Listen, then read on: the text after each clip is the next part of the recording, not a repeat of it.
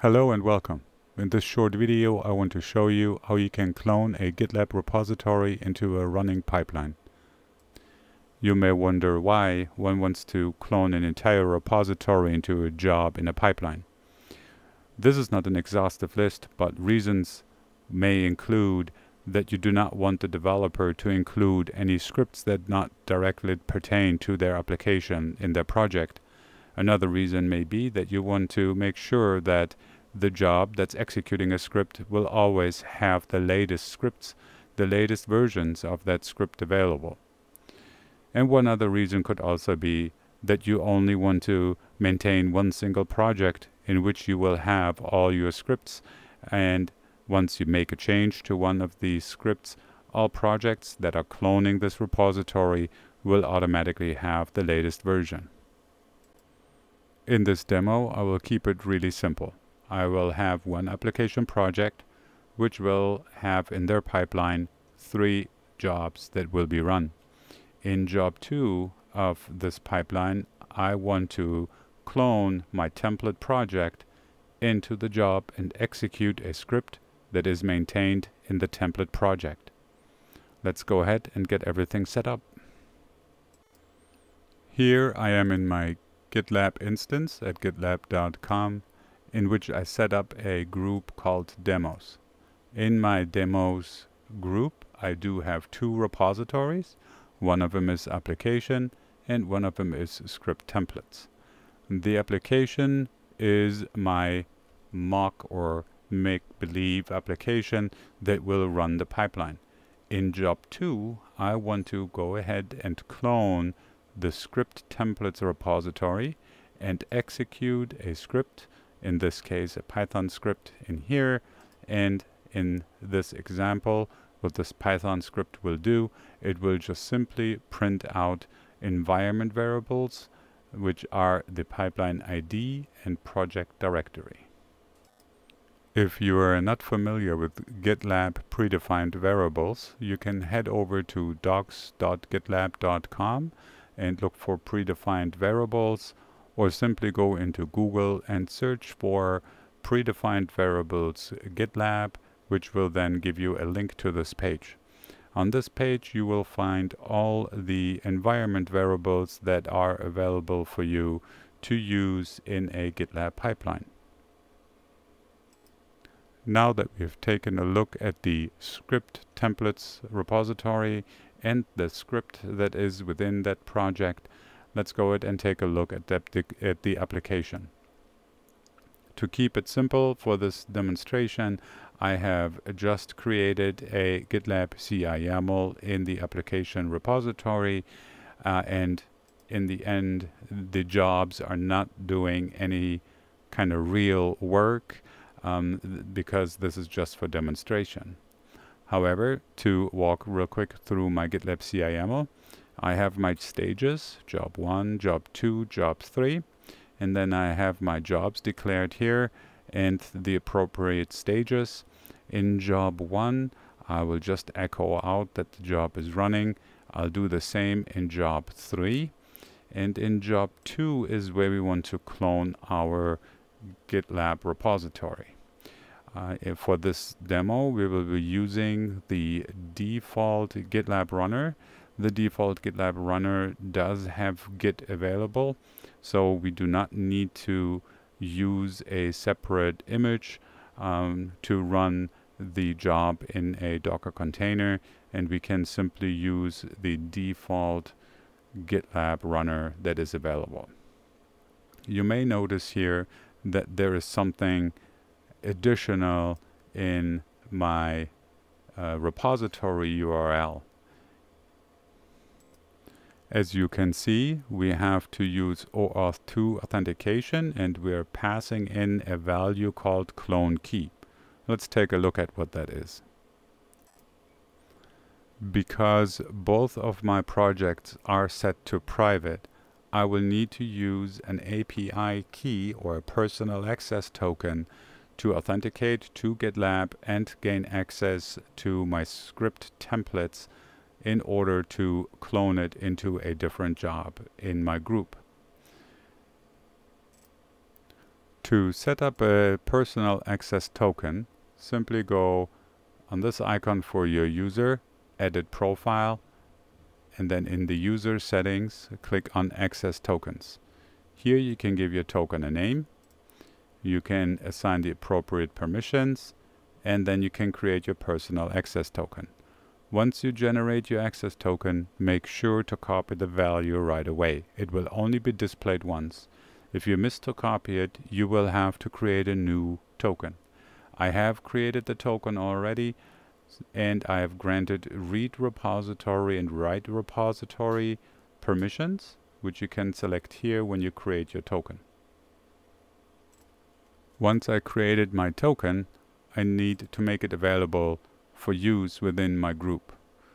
In order to do that, you can simply go to groups. In my case, the group is demos, settings, CI/CD. In here, you want to add the value of your token as a variable. So when you add the token, you will need to provide the name, which is the key, the value, and then I do suggest you always want to mask this variable. That means in the logs, this variable will never be displayed as text, and it will be only displayed as a masked value, so nobody can see it, and you make sure that it is secure.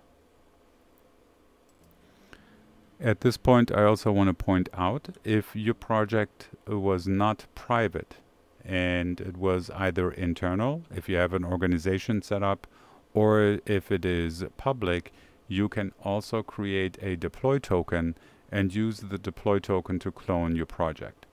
However, in this example, because everything is set to private, we will be using an API key. Back in my application project, taking a look at the gitlab-ci YAML, taking another look at the git clone command. Now you understand why we have the OAuth 2 here, and we use the clone key, the personal access token, to authenticate to GitLab and gain access to clone this particular project. I am running this command in the before script. You don't have to. I just like to keep it separate. You can also run this command in the script section. However, again, just to keep it clean and organized, I run it in the before script. Now let's go ahead and run the pipeline and see if our project really does clone. I'm in my application project, pipelines, run pipeline. I have everything checked in on my main branch. If I run my pipeline, we will see our job 1 executing. Let's take a look if it really echoes out that job 1 is running. And you see here too, this is the default image that is the shared runner for gitlab.com. And you see here, job 1 is running. Let's go back to jobs. Job 2 is running now. This is now where it is cloning our script templates. As you see, it did this here. It cloned our repository. It echoed out job 2 is running. And my Python script has been run, and it is running or printing out the pipeline ID and the directory. And the job ran successful. Perfect. Now let's go ahead and see what happens if we are changing our scripts project or our templates. Let's go into script templates. I will not clone this project down to my local machine. I will simply make the change in here. Let's edit this.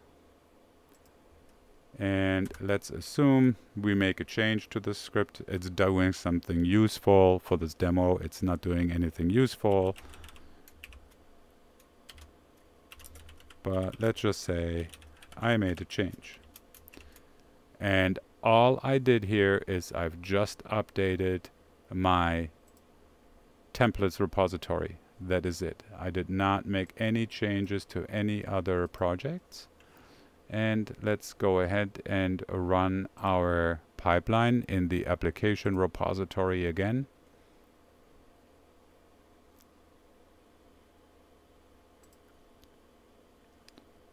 And see if it actually pulls the change and runs the new script. Job 1, I will not take a look at it right now. Let's go straight into job 2. It may take a second.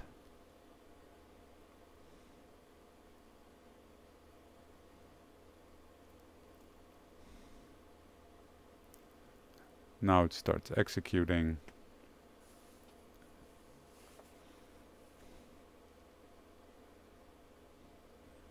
And it is accepting the change. This goes to demonstrate how you can maintain your scripts that you may want to run in certain jobs in your GitLab pipeline.